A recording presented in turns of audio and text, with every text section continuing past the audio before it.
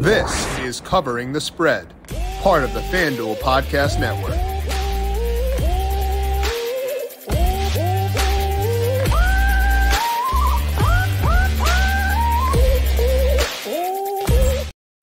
I am pretty pumped for week number 8 in the NFL. Looking ahead right now, the schedule does not look too shabby. There are not a lot of high-scoring games, but there are some pretty fun/interesting games on the schedule. Unfortunately, most of them are not in prime time, as those spreads are all 8.5 as of right now. But still a pretty fun week ahead. We're going to dive into week 8 later on. I'll talk about where my model is showing value for this week over at FanDuel Sportsbook. But first, we're going to talk about the futures market and dig into the Baltimore Ravens, discuss whether they have the ceiling to take down the whole kit and caboodle this year with Ryan Williams and get his read on the futures market for this week. This is Covering the Spread right here on the FanDuel Podcast Network and FanDuel Research. My name is Jim Sonis. I am a managing editor of digital media for FanDuel Research, joined here as mentioned by Ryan Williams. Check him out on Twitter at RyanAlexander_W. Ryan, heading into week number 8. How you doing today?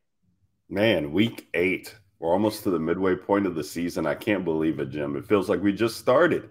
I know.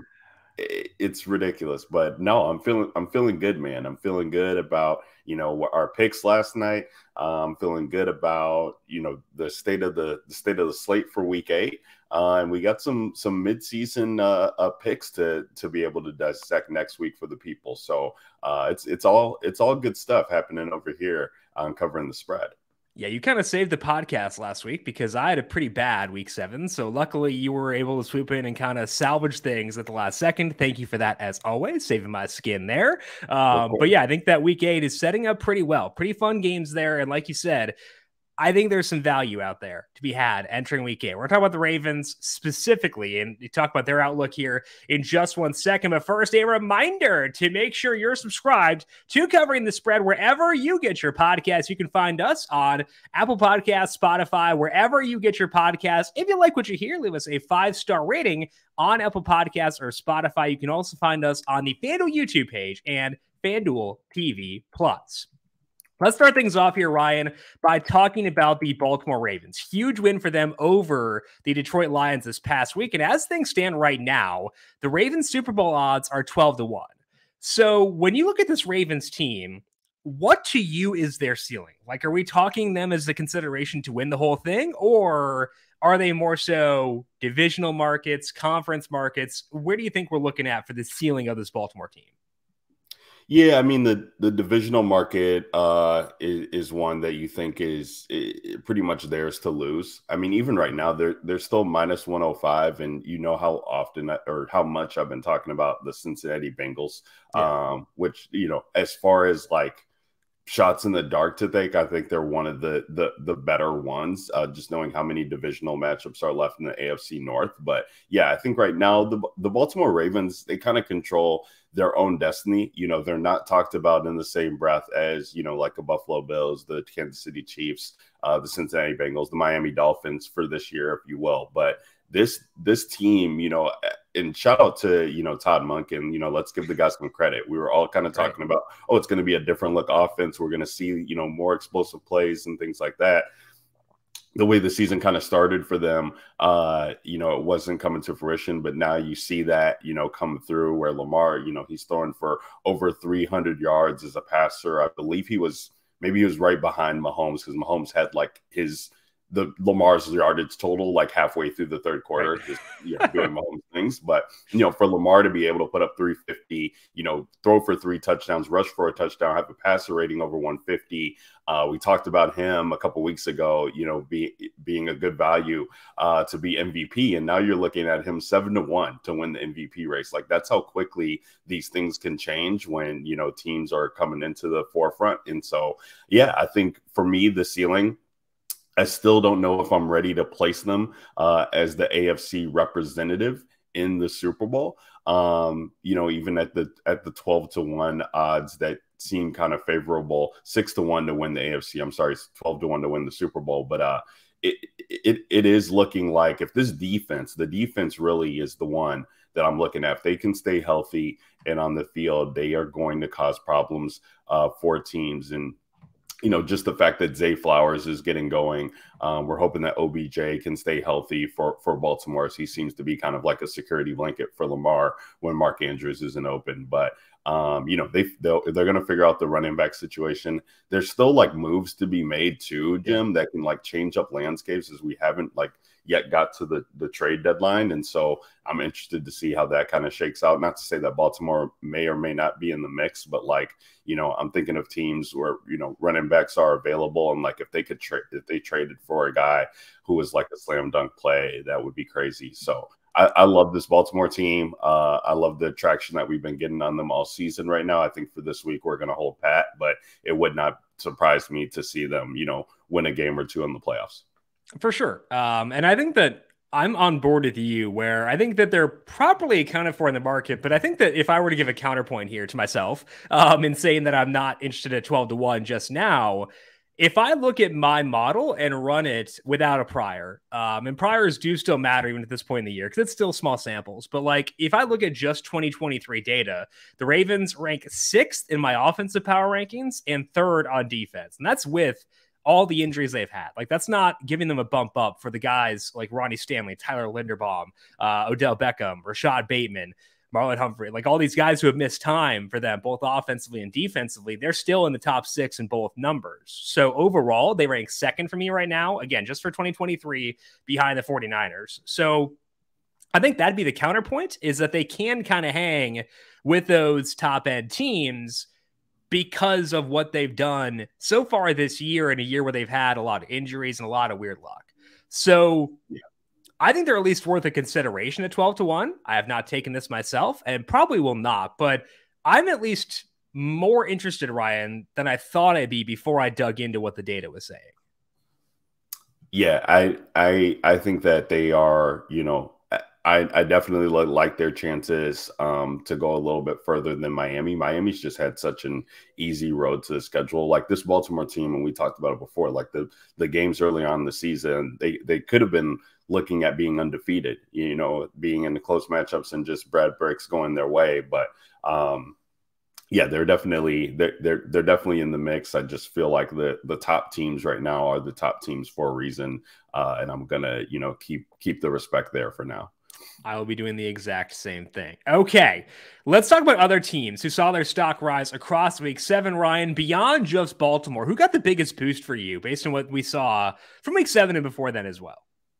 Yeah, let's talk about the Atlanta Falcons right now, which I guess it's going to be kind of twofold for me, because it talks about another team. I'm going to talk about another team in the AFC or NFC South that is a downgrade for me. But the Atlanta Falcons, they're just kind of going out there and, winning games every other week, but they're kind of winning the games that they, should be winning. The Commanders' loss that they had 2 weeks ago is a tough one. It's a tough pill to swallow there. But these teams that are in the NFC South are not separating themselves from the Atlanta Falcons any way, shape, or form. The Carolina Panthers, they're basically out of it. Like there's no shot to take them at 60-1, even where things stand. The New Orleans Saints, talk about later. Tampa Bay Buccaneers, kind of same type of thing. There's plus 100 to win the South. Like I feel pretty good about that. They have one of the easier, if not the easiest schedules in the NFL, like remaining. They get to play the Titans, the Falcons, the Cardinals, the Saints, the Jets, the Bucks, the Panthers, and then the Colts, and then the Bears and Saints to round up the season. Like I'm throwing out these teams. These are not, playoff teams, playoff caliber teams, winning teams. So they kind of control their own destiny again in the South. And I do like them to win some of these games here, as they have, I'm looking at four home games and 5 road games to finish out the season. But we've shown that they have the propensity to win on the road, as they just did in Tampa. So I like this team. I like what Arthur Smith is doing there. I like the way the defense is playing. Desmond Ridder can keep things afloat here. You like to see that the guys in the offense, and that's the passing game, don't know what's going on in the rushing game, but the passing game at least is getting going. We hope that Bijan will be able to get things going here soon. So I like the Falcons' outlook, plus 100 to win the NFC South. Yeah, you mentioned their schedule, and their schedule probably going to get easier too as the week goes along because it seems like Ryan Tannehill's trending towards not playing in week number 8. And based on what we saw from Malik Willis last year in that very short action after Tannehill got hurt a couple weeks ago too, and based on the fact that Will Levis has not taken that spot over yet, that's a pretty big downgrade for Tennessee if Tannehill cannot go in this matchup with Atlanta. So again, another boost for them, even in an overall easier schedule. Now, I'm not going to say they're a lock to beat a Mike Vrabel team because Vrabel does some really weird stuff when he's backed into a corner. Yeah. So maybe they'd still wind up being okay, but they do benefit there from a schedule perspective as well. Now, you mentioned the Saints. They're plus 175 right now to win the NFC South. They're coming off a tough loss to the Jaguars. And I think the concerning thing, Ryan, with that matchup was the defense, because the offense has been what it is, and it did show some life there, but the defense has been pretty rock solid. They were not once they finally faced a pretty good offense there. So sounds like you're down the Saints as well entering week number 8. Yeah, they just they just don't look good, Jim. They just don't look good in any capacity, stretch, or form. I guess I shouldn't disrespect Alvin Kamara like that because he had been disrespected coming into all this season, and he's just, out there and pretty much, being a Swiss Army knife out of the backfield as we know him to be, with his, crazy reception totals that are pretty much on pace to break, a lot of records out of the backfield there. But other than that, Derek Carr, I don't know. I mean, the stuff that he's doing on the sidelines, reacting to Chris Olave, possibly not running the right route, but you could just, he's not been able to keep his composure there for quite some time, the past couple of weeks. And that's just not a Derek Carr that we're used to seeing from the Raiders. So I just think like the stuff that's happening, like maybe off the field is kind of transitioning onto the field.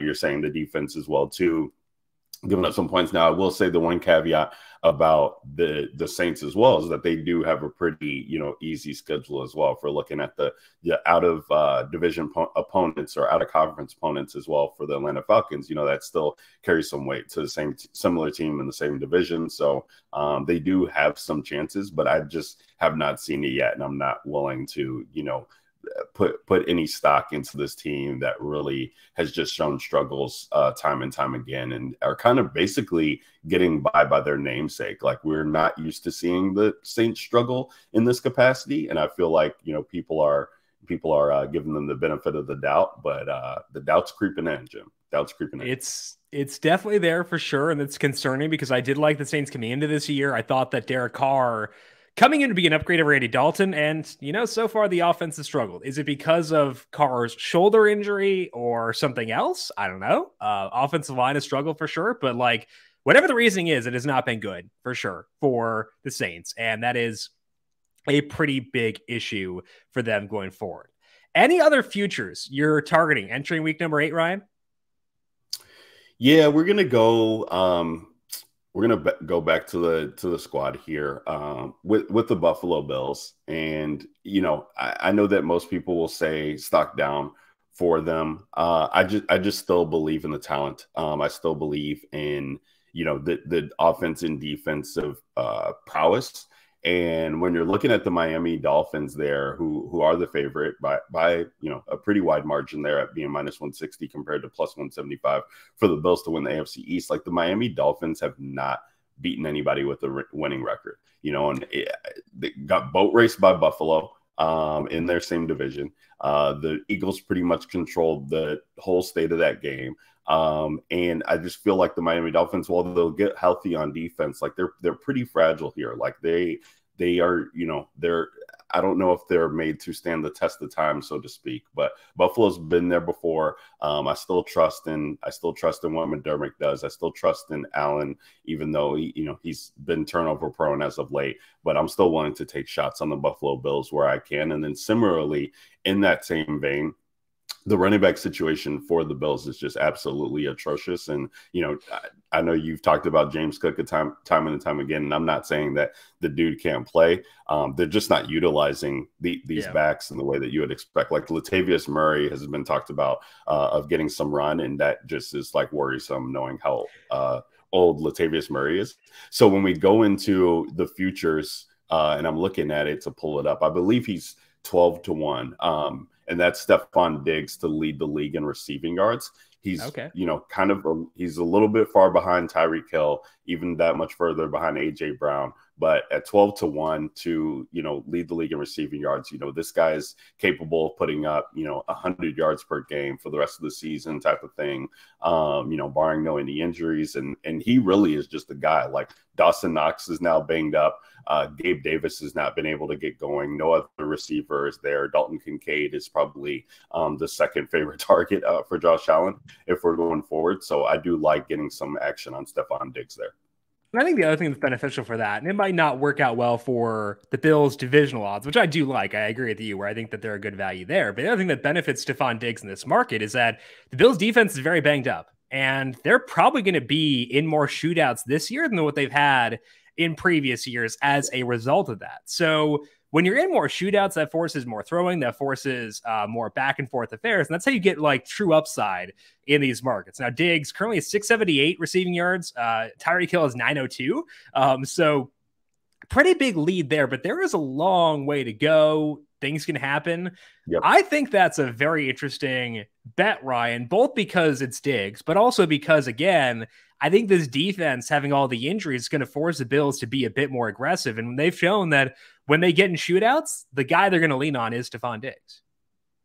Yeah, absolutely. And this is a guy who I believe has finished top 3 in 2 of the past 4 seasons, did finish 1 in 2021, 2020, one of those 2 seasons. I have to go back and look it up through my notes, but I say that to say he's been in the mix since joining the Buffalo Bills, and let's put some respect on his name at being 12 to 1. The other one that I think is interesting if we're looking forward, and it doesn't feel that great right now as it stands, but I'm still gonna maybe go back to the Chargers making the playoffs.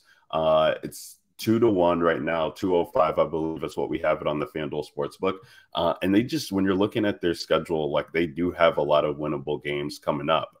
They're going to have to play the Lions in 3 weeks. They're also going to get to play the Ravens, but at home. And then they're going to play the Bills, but also that game is at home. And then they get a Chiefs game at home. So, they just lost on the road to the Chiefs, a tough matchup for them as well. But playing against teams like the Jets, the Packers, the Patriots, the Raiders, the Broncos twice, they do still have some merit. And with 7 teams making the playoffs, like we could see them turn the tide, especially, if they're able to get things going here. I know the defense has kind of been a little bit concerning, but they were in that game with the Cowboys on Monday night 2 weeks ago. They really have only lost game. They've been in 1-score games pretty much all season. They lost to the Dolphins by 2 week 1, lost to the Titans in overtime by 3. This team has kind of been in the mix. So I'm willing to take a shot on them to potentially make the playoffs there at 205. It is very painful, but you are likely correct. I'm still trying to get over the Chargers. That game against Dallas, that very, very annoying game. And I do still have, again, the Chargers inside the top 10 in my power rankings, both in the model that includes the prior still, and if I look at just 2023, but I don't want to do it. I've been so burned by this team so many times. And the justification, the excuse I'll use is a Mike Williams injury, but honestly, Ryan, it is just because my feelings are hurt. That's the only reason I'm not buying into this team, is just my feelings are hurt. Although I did bet them for week 8 against the Bears. I did lay the points in the Tyson Bagent game. So I guess I'm not totally off the Chargers. Unfortunately, it's at the expense of your Bears, but hey, helps the draft pick, right? Hey, you got to do what you got to do. Do what the model's telling you, Jim. That's right. Well, that's exactly what we'll do in just a bit. We'll take a look here at week 8 lines. But first, Ryan, I want to thank you for swinging by for today. As always, good luck to you in week number 8. We'll talk to you once again Monday to talk about Jared Goff and the Raiders for Monday Night Football next week. We'll talk to you then. Sounds good. I'm looking forward to it. Good luck. Alrighty, that is Ryan Williams. Make sure you check him out on Twitter at RyanAlexander_W to get his read on all things NFL over there. We're going to dive into week number 8 and talk about where my model is showing value here in just 1 second. But first, snap into action this NFL season with FanDuel, America's #1 sportsbook. Right now, new customers get $200 in bonus bets guaranteed when you place a $5 bet. That is $200 in bonus bets, win or lose. If you've been thinking about joining FanDuel, there is no better time to get in on the action. The app is so easy to use. There's a wide range of betting options, including spreads, player props, totals, and more. So visit FanDuel.com and kick off the NFL season. FanDuel, official partner of the NFL. Must be 21 plus and present in select states. FanDuel is offering online sports wagering in Kansas under an agreement with Kansas Star Casino LLC. First online real money wager only. $10 first deposit required. Bonus issued as non-withdrawable bonus bets that expire 7 days after receipt. Restrictions apply. See terms at sportsbook.fanduel.com. Gambling problem? Call 1-800-GAMBLER or visit fanduel.com/RG in Colorado, Iowa, Michigan, New Jersey, Ohio, Pennsylvania, Illinois, Tennessee, and Virginia. Call 1-800-NEXT-STEP or text NEXT STEP to 53342 in Arizona. 1-888-789-7777 or visit ccpg.org/chat in Connecticut. 1-800-9-WITH-IT in Indiana. 1-800-522-4700. Visit ksgamblinghelp.com in Kansas. 1-877-770-STOP in Louisiana. Visit mdgamblinghelp.org in Maryland. 1-800-GAMBLER.net in West Virginia. Or call 1-800-522-4700 in Wyoming. Hope is here. Visit gamblinghelplinema.org or call 1-327-5050 for 24/7 support in Massachusetts. Or call 1-877-8-HOPE-NY or text HOPE-NY in New York. Let's take a look now at where my model is showing value across week number 8 at FanDuel Sportsbook. We begin with a pretty fun game, actually. That is the Rams at the Cowboys. And my numbers show value in the Rams, both on the spread and the money line. So what I want to do here is take a little bit of both. I want to put enough on the spread where I profit if the Rams wind up covering, but then put some on the money line as well to give myself upside should the Rams wind up winning this game outright. The spread right now is +6.5. The Rams money line is +225. And obviously here it's the Cowboys at home coming off a bye. And those things do matter quite a bit. But I think this number overall undersells the Rams. The Rams offense has faced a really tough string of defenses. And they grade out well offensively once you make the adjustment for the opponents they face. They rank 9th in my offensive power rankings after adjusting for schedule. That's ignoring all priors. Whereas Dallas is just 18th. That's kind of funky. And I think that gap will tighten as the year goes along. But the Rams have played well so far. And at least on offense, they're still relatively healthy. Even when you account for the Cowboys bye week, my model makes the spread 3.1 points. So quite a bit of value at 6.5. It is -115 at FanDuel. So make sure you're accounting for that as well, because -115 is pretty decent price to pay. But that is also why I'll take a bite at the money line as well. The implied odds of +225 are 30.8%. My model is Rams at 38.4% to win this game. So again, layering this bet where I put you put enough on the spread in order to profit should they cover, but then put some on the money line as well in order to give yourself upside should the Rams wind up winning this game outright. So to me, I think the Rams are the preferred side of this game. I do feel pretty good about them and am okay with the Rams +6.5 and a bit on the money line at +225. Second bet of the week is going to be in a pretty gross game. I mean, I'm kind of excited for it because I like watching this Jets offense now that they're actually willing to trust Zach Wilson, but I actually want to bet on the opposing side. That is the New York Giants, who are currently +3 at FanDuel Sportsbook. That is -115. And I think that the Giants are a bit undervalued for the second consecutive week. Talked about that with Ed last week against the Commanders. They won that game outright, and I think they're undervalued here. Now, the two factors to consider here is that A, this is a neutral field because it is in East Rutherford. I care about travel, and there's no travel for the Jets. Different locker room. I guess it might not be a different locker room, but either way, no travel for the Jets. So no home field advantage, and the Jets are coming off their bye, whereas the Giants played last week. So a couple of bumps up for the Jets in what is, in theory, an away game.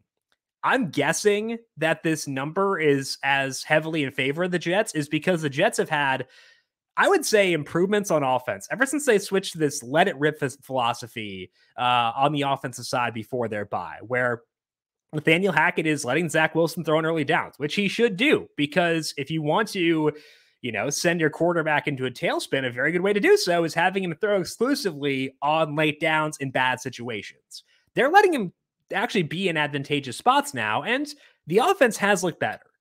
Even though if we look at just those 3 games with this new approach, Wilson's at negative 0.02 passing net expected points per dropback. Again, NEP is numberFire's expected points model. League average tends to be around 0.1. It's been lower this year, but regardless, Wilson has been below average, even when you look at just 3 games with this new approach. Now, that's a better number than where he was at before. And it does help that he faced a Chiefs defense and there that's played very, very well. So it's a decently impressive mark from Zach Wilson. But it's also still not the model of efficiency. On the Giants side of things, they seem likely to get left tackle Andrew Thomas back this week after a pretty long absence. That's a boost up for them, especially against a very good defensive line. I honestly don't care whether it's Daniel Jones or Tyrod Taylor. Probably, maybe that's wrong. I don't know. But Todd's played pretty well so far. So I'm okay not making a huge adjustment based on who plays quarterback for the Giants. And if anything, it'd be an upgrade if Jones were able to go, which would help the model a bit here, which does view this game as basically a toss-up. I do have the Jets as slight favorites here, but not enough to justify laying 3 points in this situation. So I like the Giants +3. That is minus 115 at FanDuel Sportsbook. You could take their money line at plus 130 again, because I do view this a pretty tight game. The reason I'm inclined to take the points is because the total here is so low. It's 36.5. And when you get points in a very low total game and you're showing value there, I think that's pretty hard to turn down. My model actually does view this total as being justifiable. I've got a 36.3 and it's a 36.5. So low total, we're getting points. I think that all aligns well, where the Giants are a good value for this week at +3. Again, that's minus 115 at FanDuel Sportsbook. Final bet I want to mention for this week, or final money line or spread I want to mention for this week, is in a game that I'm pretty jazzed for. That is the Pittsburgh Steelers hosting the Jacksonville Jaguars. Now, if you listen to this show a lot since the start of last year, you're probably going to think that I'm on the Jags here, because I've been on the Jags a lot and it's been very profitable and very fun. But I think this is a bit too low on Pittsburgh, given how well they played. If I look at my model that ignores priors, so not looking at expectations coming into this year, Pittsburgh ranks 21st in my offensive power rankings, despite playing without Deontay Johnson for most of the year. That is a worse mark than Jacksonville, to be sure. The two defenses have actually been pretty similar so far this year, and that's a compliment to the Jags, because the Steelers' defense is very good. So to me, it is clear that Jacksonville is a better team in this matchup. I just don't know if they're better enough to justify being 2.5-point road favorites against a team that has played pretty solid football so far this year. So again, I view this as being a pretty close matchup between these two teams. And we're getting plus 128 on the Steelers in this spot. I think that's enough to justify buying in to Pittsburgh here. Do I want to buy into a team that is probably going to get some buzz this week because they beat the Rams? Not really. It could mean that they're overvalued in this spot, but at least based on just my model, I think Pittsburgh is a good value at plus 128 to win this game. So it pains me to bet against my Jags in this spot, but I'm going to follow me where the numbers tell me to go, or follow where the numbers tell me to go. And they tell me to go on the Steelers here at plus 128. So I'm going to take that personally for this one. Final bet for me is on Monday Night Football. That is between the Raiders and the Lions, where right now the total in this game is 44.5. And I'm going to take the over on that one at FanDuel Sportsbook, because I'm showing a lot of value on that side of things. It's at 45 in most spots, and I think it should be at 45 at FanDuel as well. I think it's there for good reason. Although the pace in this game is pretty low, and that does matter quite a bit, both offenses can move the ball when they're healthy. I'm expecting Jimmy Garoppolo to play here, and even with the interceptions he has thrown this year, Garoppolo has still been efficient when healthy. He's been above league average when he's been healthy so far this year. The Lions got torched by the Ravens last week. Kind of no other way to put it, but I don't think that's a huge long-term concern for them. They're back at home here, facing a lesser defense than the Ravens. and they're indoors, which is a benefit as well. So my model actually puts the total for this game at 49.8, in part because it does show the Lions covering in this game. And if they're going to cover an 8.5 point spread, there kind of has to be a lot of points scored in the game. So I do show value in the over here. 49.8 again is my number. Before it gets to 45, I would want to take it. I'd take it at 45 too, honestly, because I'd still show a good amount of value there. I think you could also consider parlaying the Lions with the spread or with the over on the total here. I would note that if you're doing this at FanDuel, they know that those two bets are correlated to get to over 44.5 points when you're betting a team to cover an 8.5 point spread. So that's why if you parlay them, it's plus 235. They're not dummies. They know what they're doing. So like, you're not going to pull one over on them by doing that. But I do think there is a bit of value there. Both those bets individually are values based on my model, and they do correlate pretty well also. So I'm not opposed to that with the Lions, but we'll go with for today over 44.5 minus 115 at FanDuel Sportsbook. So the 4 bets I am on for this week in week number 8 are going to be the Lions Raiders over 44.5 minus 115, the Steelers money line plus 128, the Giants plus 3 against the Jets at minus 115, and the Rams plus 6.5 with a sprinkle on the Rams money line as well at plus 225 against the Dallas Cowboys.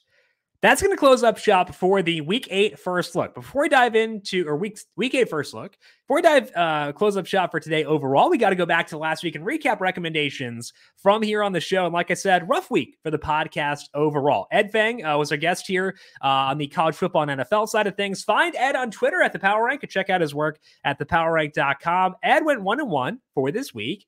I like Penn State a lot in that game against Ohio State. He said to either take them plus 4.5, take their team total over 20.5, or take the over for the game at 45.5 against Ohio State. And Ohio State's defense continued to play very good football. They've done that in a small sample, but like they keep doing it. So kudos to them for the win. They won that game 20-12. So hopefully it took just one route to this game, but either way, all 3 of those routes did not get there. So good win for Ohio State and no win on the college side of things. Ed, though, did like the Giants plus 3 against the Commanders. They won that game outright. I mentioned that I was on that one as well. I did like it quite a bit. Didn't really understand why the Commanders were getting that much love, but the Giants played well. Tyrod Taylor again playing pretty well, and I think that does help me feel better about taking them against the Jets in week number 8. Again, follow Ed Feng on Twitter at The Power Rank. We had JJ Zachariason on to talk some player props last week. JJ is on Twitter at LateRoundQB. Find his work at LateRound.com and the Late Round Fantasy Football Podcast. JJ was due for some regression because he's been really good so far this year. 1-3 for the week. The hit was Isaiah Pacheco over 14.5 receiving yards at minus 114. Pacheco, I think, had 28 yards, but also a touchdown through the air. So doubled up his receiving yardage prop there. Misses were Christian Watson over 53.5 receiving yards. He got hurt pretty late in that game. Not sure if it impacted this one, but did get hurt at some point there. Chris Godwin, anytime touchdown. He's going to score eventually. His usage is too good not to. Then Puka Nacua had JJ had him for anytime touchdown, but Nacua went nuts. So unfortunate week from a results perspective, but I think the process was definitely there for JJ. Again, follow him on Twitter at LateRoundQB. Mentioned that Ryan did well in last night's game. That does include the spread. He liked the Vikings plus 6.5 against the 49ers. And of course, they won that game outright. So good call by Ryan there. Ryan and I both like the over in that game at 43. Obviously, that did not hit. Looked for a bit like it might, but that turnover late by the 49ers offense prevented things from getting there. That was a 43, and the under hit on that one. Player props went very well for Ryan. He had George Kittle over 47.5 receiving yards. That hit. He had Kittle at 5+ receptions at plus 132. That hit as well. Did not get the Kittle anytime touchdown, but getting the plus 132 on 5+ receptions was good for Ryan for sure. He had TJ Hawkinson over 49.5 receiving yards. That one hit as well pretty early in that game. KJ Osborne didn't do a ton, but did go over 41.5 receiving yards. I think he had 47, so that one hit too. The one miss for Ryan and the player props was Juwan Jennings for an anytime touchdown. That was plus 480. Jennings did play a pretty good role in this game, but no touchdown there. So overall, really good day from Ryan on the show last night. Again, follow Ryan at RyanAlexander_W. Rough week for me. 1-3 in the NFL side of things. I had the Dolphins money line, the Lions money line, and the Bucks minus 2.5. And the Lions and Dolphins money lines both moved against me, and they should have, because those were bad recommendations that did not hit. So Probably bad process and bad results there, which at least makes it feel a bit better. Better than losing when you had good process. Bucks -2.5. I don't know. The Falcons fumbled twice towards the goal line. They probably should have won by more than they did. So it felt like it was close, but honestly, probably didn't deserve that one either. The one hit, felt good about this one, is the Broncos-Packers under 45. That one pretty comfortably under. So the hit was good, but overall rough week and looking to bounce back in week number 8. NASCAR did not go well either. In the truck series, Christian Eckes 9-1 to win there. He had a speeding penalty, had another penalty earlier on in that race, so kind of shot himself in the foot throughout that race. Did not win there. I had Austin Hill at 9-1 and Chandler Smith 11-1 in Xfinity. Smith had some issues pretty early on that race. He had a wreck and I think blew up later on. Hill was 9-1, but couldn't quite catch Sam Mayer. Mayer was very, very fast late in that race. Riley Herbst was fast too, once again. So no win for Austin Hill or Chandler Smith.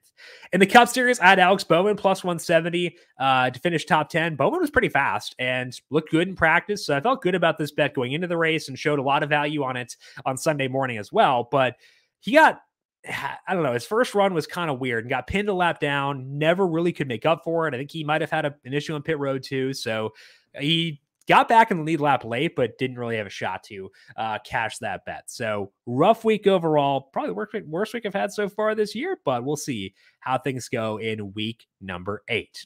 That's all we got here for today on Covering the Spread. Want to give a big thank you once again to Ryan Williams, our guest. Check him out on Twitter at RyanAlexander_W. I am on Twitter at Jim Sannes, JimSannes. You can also follow me on Threads at Jim.Sannes and check out FanDuel Research at FanDuel Research. We are back once again tomorrow talking college football week number 9. We'll hope to talk to all of you then. This has been Covering the Spread right here on the FanDuel Podcast Network.